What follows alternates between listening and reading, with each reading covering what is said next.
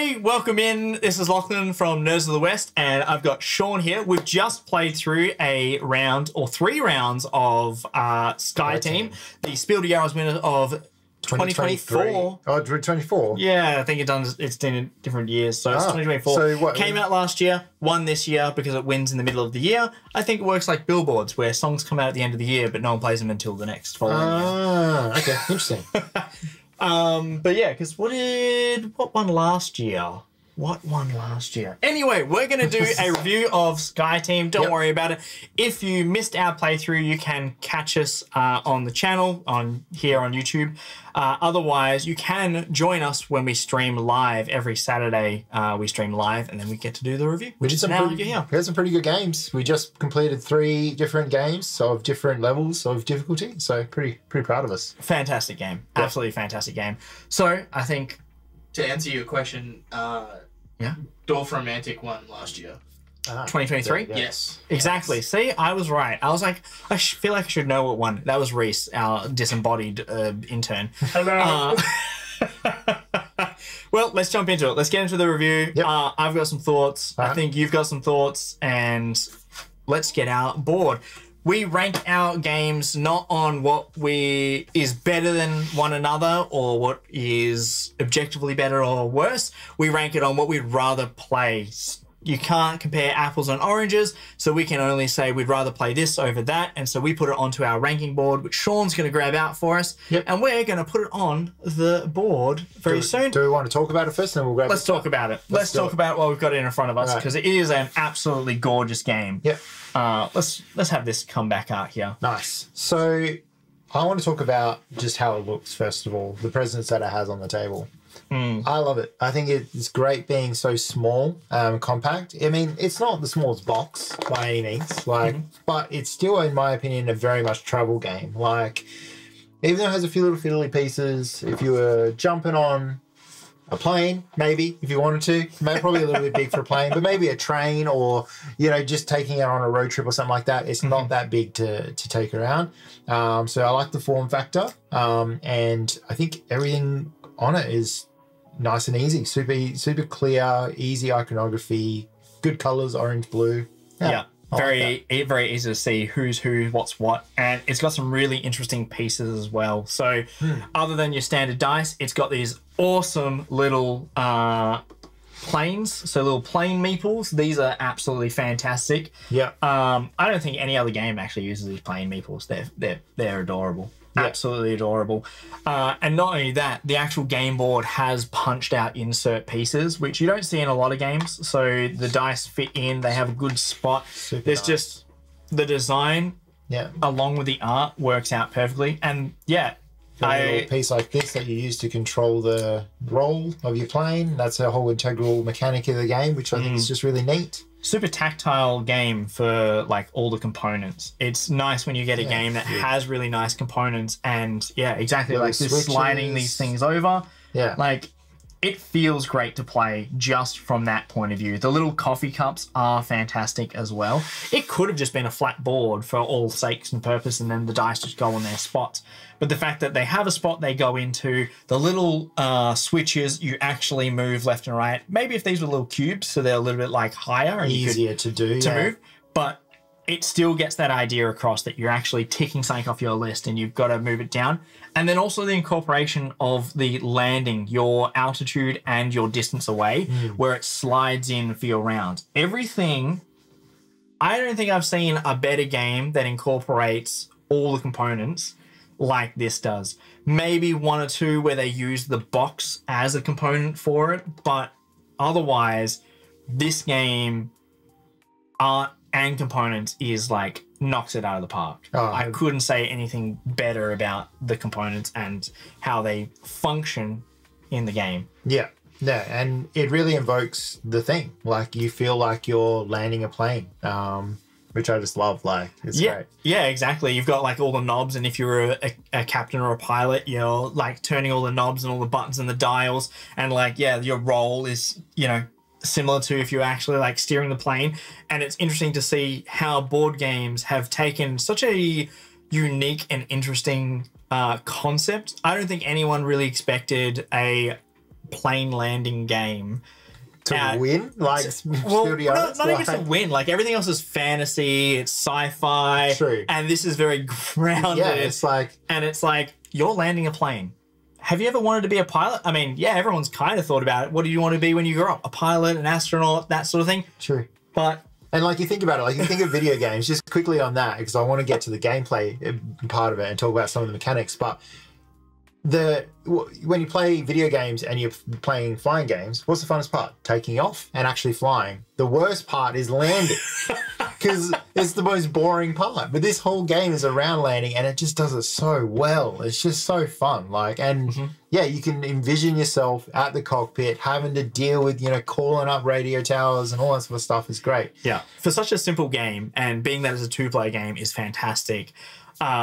It's really stressful, and the degrees of difficulty, the replay value in this game is absolutely phenomenal. So we played 3 games on our stream. We played 2 easy games. We played the intro game, which really showcases what you need to do. But then when you get to another airport, each airport is sort of double-sided. It's got a... typically like an easier and a harder side with more different bolt-ons. Like you can add different modules to the game. So stuff like, at the moment, we've got on the board the intern, where you've got to basically use the dice, and that's the mechanic of game I quickly want to touch on, is that you're rolling dice, getting the numbers, and then having to plug them into spots to do various actions. But you use the intern to basically level him up and make sure you're fully using him by the time you land. But then other ones are like having to deal with wind direction, having to deal with fuel levels, heaps of stuff. There's tons and tons. And like even the landing strips of how far out you are. So like Heathrow is really short in comparison to some of the other ones. So you've got to really manage your speed, but then also have like tons and tons of planes on the actual spots ahead of you. So this particular round is going to mean that you're calling up a lot more, but you're trying to be slower, whereas another one might be a longer route. So you've got to really worry about going faster. And then there's ones where there's clouds and you've got to make sure that your plane is pitched a particular way when you're going through a checkpoint. Through the clouds and stuff. It's crazy. Honestly, each thing offers something else. They're double-sided. There's so many planes. There's so many different bolt-ons. This game is fantastic. And the fact that it's only 2 players, 20 minutes is all you need for someone to play it. Honestly, this is a standout game. Yeah. And then throwing in there, you're not allowed to talk about the dice. As soon as you roll the dice, no talking between the 2 players. You have to work out what you guys are trying to do silently. But beforehand, before you roll the dice, you can talk about like what you want to try and achieve. Like for instance, there are a couple of spots on the board that are mandatory. So you've got the engines, how fast you go, so how fast you progress towards the airport. And then you also have roll, making sure you keep it nice and level, because if you get all wonky and do a barrel roll, your employer and your passengers aren't going to like it. This is commercial flight as opposed to a fighter plane. Yeah. But then you also, by the end of it and having to land, you have to manage your flaps and your landing gear and get all those down and set. So... And you've only got 4 dice to do it. Like each of you have only got 4 dice. So 2 of the dice have to go in engines and that, and then you only have 2 other dice to use for each of the rounds. And there's 7 rounds in a game. So yeah, it's a really good management game that I think gives you enough leeway to manipulate the dice with the coffee and anything else. It's such a simple concept. It's so simple, but it is like everything just gets harder or easier, or the rolls are what changes it. The only thing I could equate this to be is I'm surprised that it wasn't a card trick taking game, because it's exactly that. You put your die down on the engine and you're like, I need you to do something, because you can't talk about the dice. You have to just lead, and each round it's either the pilot goes first or the co-pilot goes first, and so you've got to lead and put yours down and go, well, I'll raise you this, and you've got to put something down that matches, which is going to benefit both of us. And the only way you can really manipulate the dice is by using the coffee or the interns, for example. Yeah, that whole leading thing is great for me because, yeah, you have your dice, you're looking at what you can see, can't see your opponent's dice, and then you go, cool, I want them to put their dice down first in this spot so I know what they have, and then I can use my dice in a certain way. But they might be thinking the exact same thing about you in the exact same spot. So you're kind of like in this standoff, like, oh, you go first, no, or you go first. And then you get stuck with one dice each to the end and you just have to plug them in because you got no coffee, you got no nothing else, and then you're stuck with what you've got. And then you might either spin out and crash or you might get through. You never know. Yeah, exactly. And hey, if you do happen to crash, then no stress. You can always reset and go again. Oh, super simple. Yeah. Turn your dials back, take your dice out, and you are ready to start a round again. So even if you were to have a handful of goes at the hardest rounds, it's really good. And you do get better with your co-pilot and your pilot to figure out what you need to put into the actual spots. Shall we rank it? Let's rank it. Right. Let's put it on the board. Right, I am very keen to see. Got the board here. Is it in? It's in. It's on. Cool. It's there. It's beautiful. Hopefully. I don't think it's going down the bottom, so I don't think we need to see anything down there. Yeah. This is our board. We like to rank games against each other as opposed to giving it a score 1 or 10. Yep. What would you rather play? Would you rather play a heavy Euro? Would you rather play a card game? This is where we'd like to play it against other things, not if one is better than the other. Sean, what are you feeling? I think it goes? Yeah, From what we've played in this year, where do you think it belongs on this board? And do remember that we do rank this all again at the end of the year. We go through and re-rank all of our games because when we put them on the board, it's ever growing, and we see that there are other games that are going to end up on the board, and things will shuffle and change. And you know, if you play a game again, you're going to have a different opinion of it the second time, the third time, the fourth time. Some games have better replay value than other games. Yeah. I think I'm going to place it pretty high. I think I'm going to go between Guildmaster and Archaeos Society. I think I like Archaeos Society for the more people aspects. While I love to play games, I love solo games. So, you know, player count's not too much of a big thing for me. The extra player count for Archaeos Society is just a bit more fun, a little bit more people. But because of how quick this is, it's a solid second on our board. So, yeah, that's where I'd chuck it. Honestly, Archaeos Society is a fantastic game. I love Archaeos Society. Archaeos Society is a 4-player game.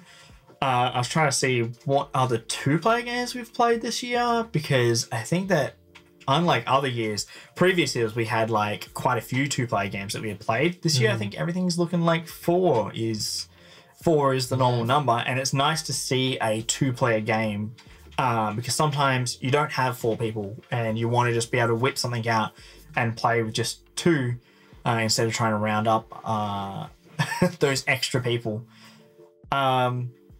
I think as much as I love Archaeos Society and it is really enjoyable, I think I'm going to put Sky Team above it. I think the replay value, what it tries to do, the concept for the game, everything is really satisfying. And the fact that you can just reset, go again, try and improve, there's so much variety with what you can do. I think I'm going to put mine above Archaeos Society. All right. Well, that puts it pretty much even with Archaeos Society. So what do you want to do? Flip a coin. Roll a die. We could roll a die. Let's do it. Roll a black die. All right. So 1 to 3 is below and 4 to 6 is above. Yep. Well, it's above. Roll to 5. So Gain the lead. sorry about Gain the lead. We have... Just trying to make sure the chat can see, but it's a bit hard. I'm really sorry, guys. Nah, you probably can't see Oh, it. there you go. You can see it. I got you. Oh, There Reese, you go. our intern. Reese. Yep. So as you can see, it's nice on the top there, just above Archaeos Society, just so you guys can see where it's at and where the rest of the games are on the board there.